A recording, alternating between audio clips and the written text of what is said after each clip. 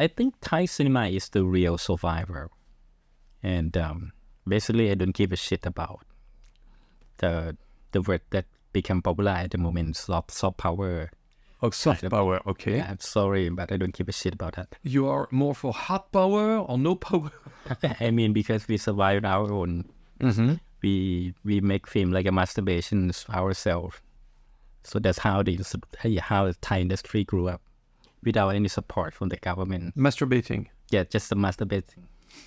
and white light is just like that.